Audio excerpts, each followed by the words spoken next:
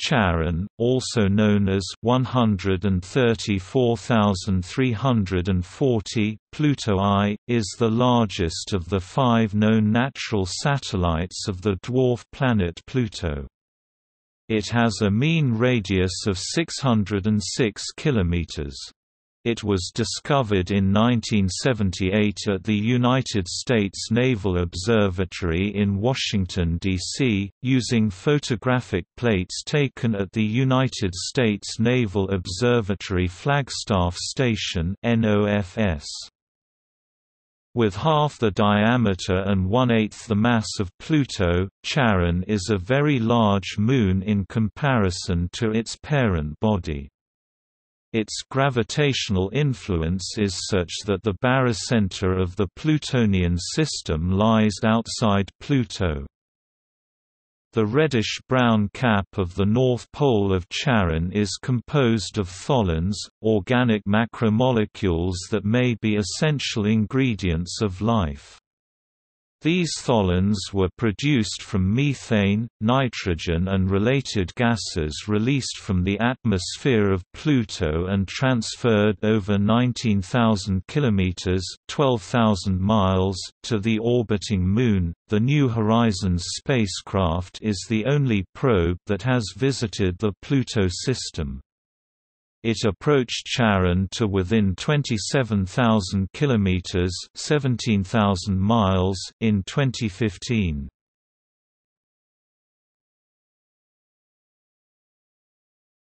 Topic: Discovery. Charon was discovered by United States Naval Observatory astronomer James Christie, using the 1.55-meter (61" telescope at United States Naval Observatory Flagstaff Station (NOFS). On June 22, 1978, he had been examining highly magnified images of Pluto on photographic plates taken with the telescope 2 months prior. Christie noticed that a slight elongation appeared periodically.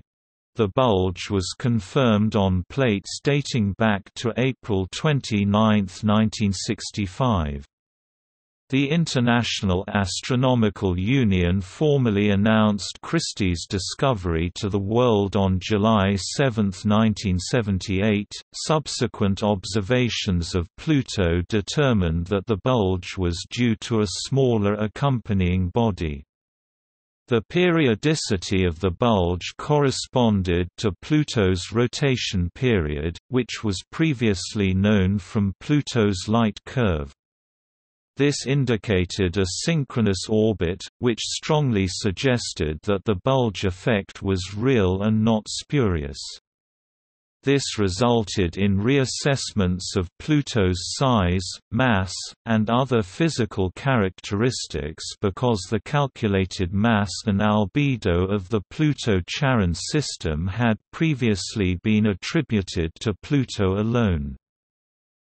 Doubts about Charon's existence were erased when it and Pluto entered a 5-year period of mutual eclipses and transits between 1985 and 1990.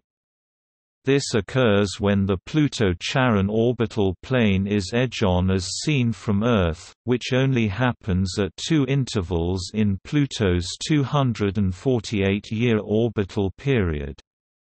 It was fortuitous that one of these intervals happened to occur soon after Charon's discovery.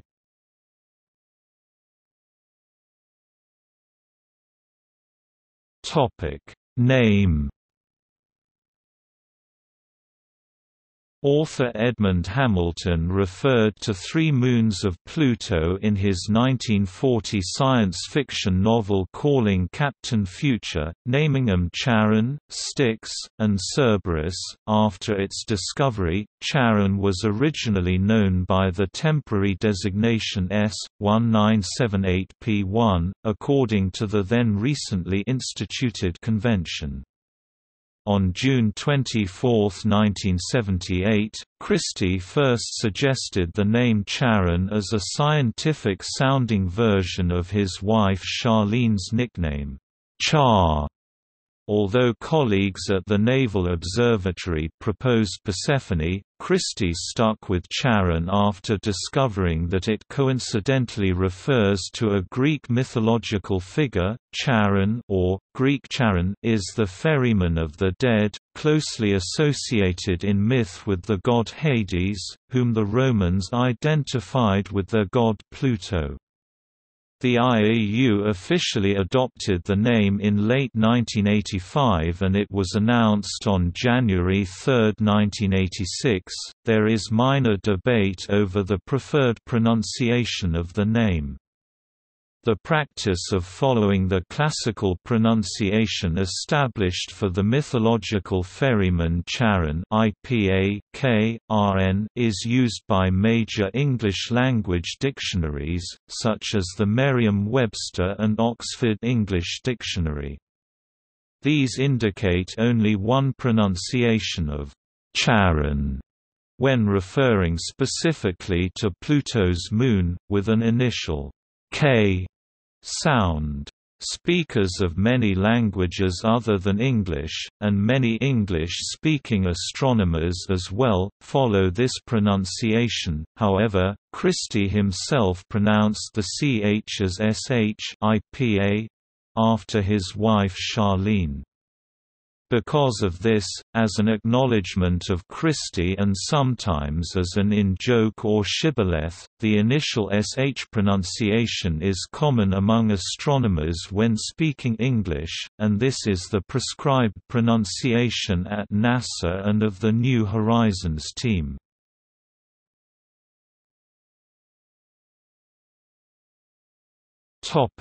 Formation.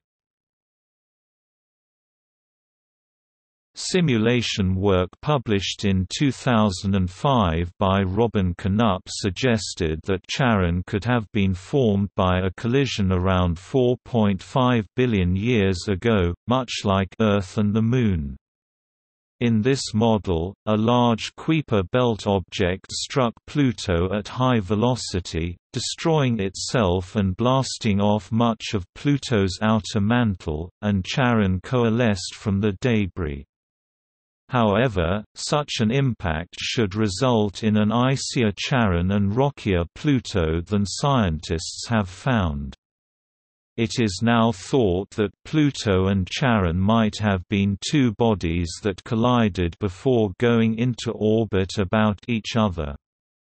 The collision would have been violent enough to boil off volatile ices like methane (CH4), but not violent enough to have destroyed either body. The very similar density of Pluto and Charon implies that the parent bodies were not fully differentiated when the impact occurred.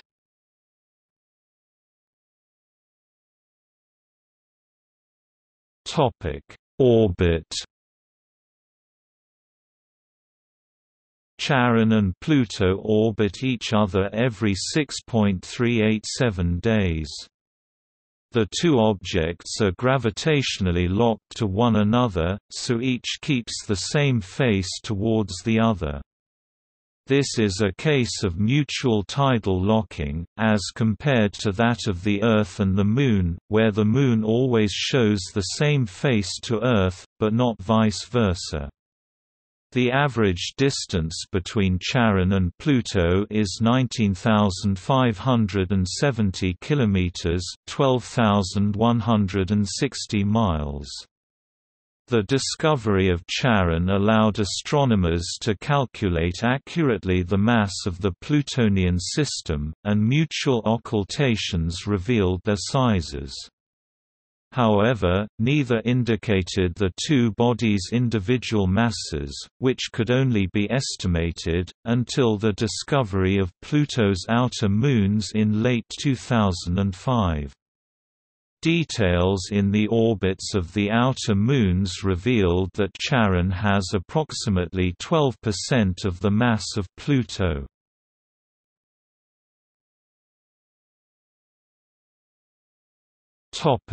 Physical characteristics.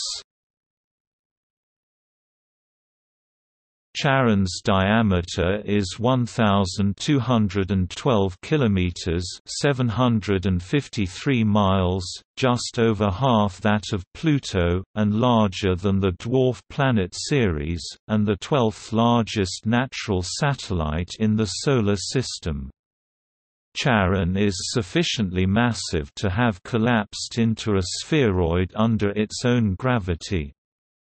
Charon's slow rotation means that there is almost no flattening. Its equatorial and polar radii differ by less than 1%.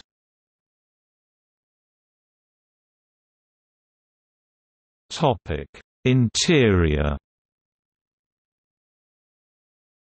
Charon's volume and mass allow calculation of its density, 1.702 plus or minus 0.017 grams per cc, from which it can be determined that Charon is slightly less dense than Pluto and suggesting a composition of 55% rock to 45% ice, plus or minus 5%, whereas Pluto is about 70% rock.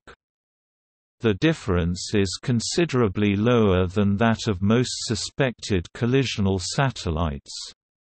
Before New Horizons flyby, there were two conflicting theories about Charon's internal structure. Some scientists thought Charon to be a differentiated body like Pluto, with a rocky core and an icy mantle, whereas others thought it would be uniform throughout. Evidence in support of the former position was found in 2007, when observations by the Gemini Observatory of patches of ammonia hydrates and water crystals on the surface of Charon suggested the presence of active cryogeysers. The fact that the ice was still in crystalline form suggested it had been deposited recently, because solar radiation would have degraded it to an amorphous state after roughly 30,000 years.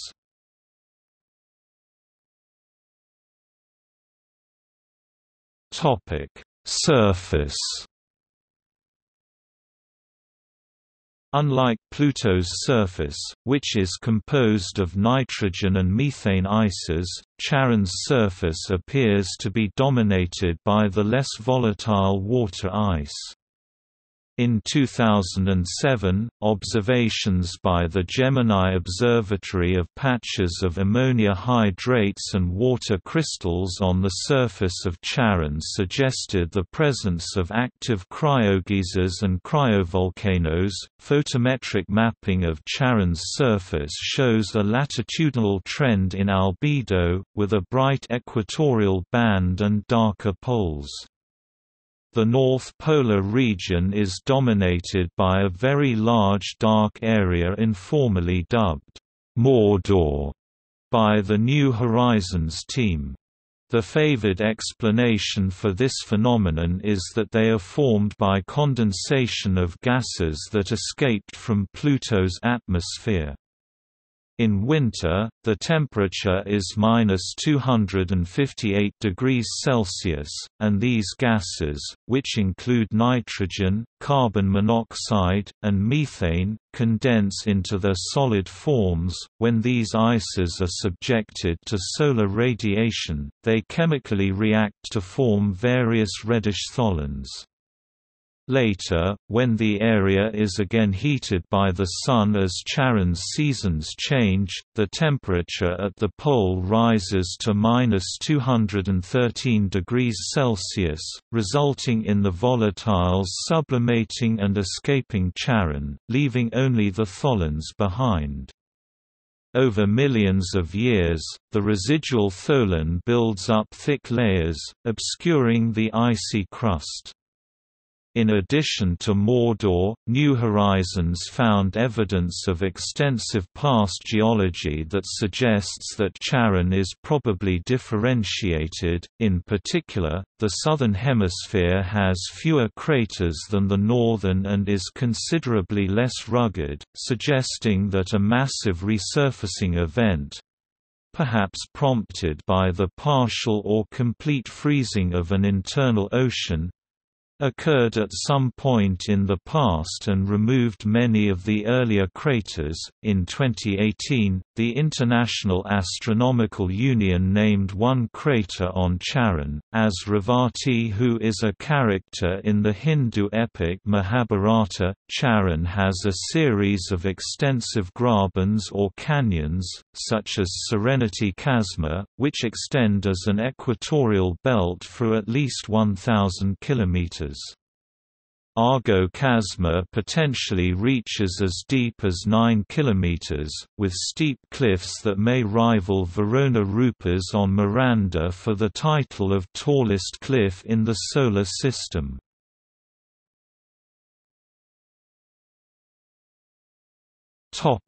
Mountain in a moat. In a released photo by New Horizons, an unusual surface feature has captivated and baffled the scientist team of the mission. The image reveals a mountain rising out of a depression. "It's a large mountain sitting in a moat," said Jeff Moore, of NASA's Ames Research Center, in a statement. "This is a feature that has geologists stunned and stumped," he added. New Horizons captured the photo from a distance of 49,000 miles (79,000 kilometers).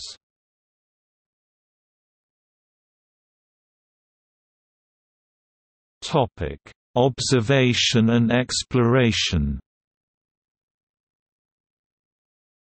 Since the first blurred images of the Moon, images showing Pluto and Charon resolved into separate disks were taken for the first time by the Hubble Space Telescope in the 1990s. The telescope was responsible for the best, yet low-quality images of the Moon. In 1994, the clearest picture of the Pluto-Charon system showed two distinct and well-defined circles. The image was taken by Hubble's Faint Object Camera (FOC) when the system was 2.6 billion miles (4.4 billion kilometers) away from Earth. Later, the development of adaptive optics made it possible to resolve Pluto and Charon into separate disks using ground-based telescopes. In June 2015, the New Horizons spacecraft captured consecutive images of the Pluto-Charon system as it approached it. The images were put together in an animation. It was the best image of Charon to that date. In July 2015, the New Horizons spacecraft made its closest approach to the Pluto system. It is the only spacecraft to date to have visited and studied Charon. Charon's discoverer James Christie and the children of Clyde Tombaugh were guests at the Johns Hopkins Applied Physics Laboratory during the New Horizons' closest approach.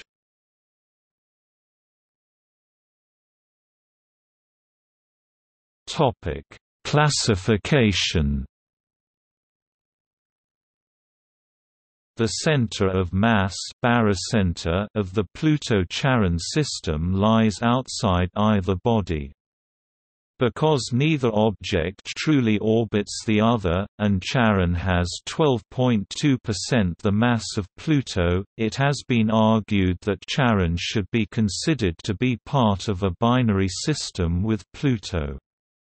The International Astronomical Union (IAU) states that Charon is considered to be just a satellite of Pluto, but the idea that Charon might be classified a dwarf planet in its own right may be considered at a later date. In a draft proposal for the 2006 redefinition of the term, the IAU proposed that a planet be defined as a body that orbits the Sun that is large enough for gravitational forces to render the object nearly spherical.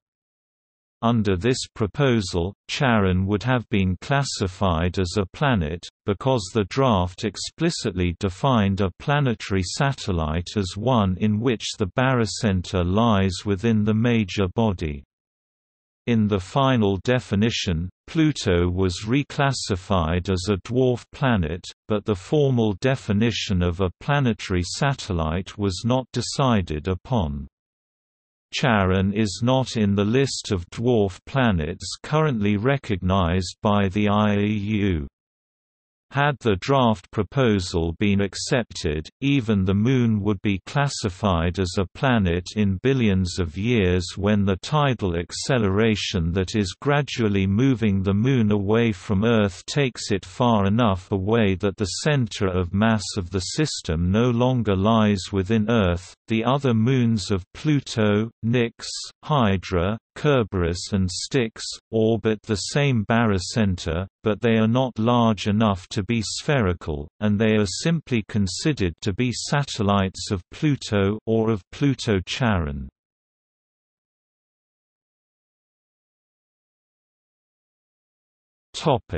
Gallery.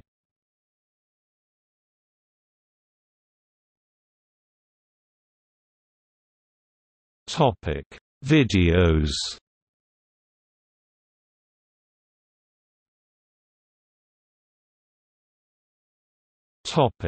See also: List of natural satellites. Notes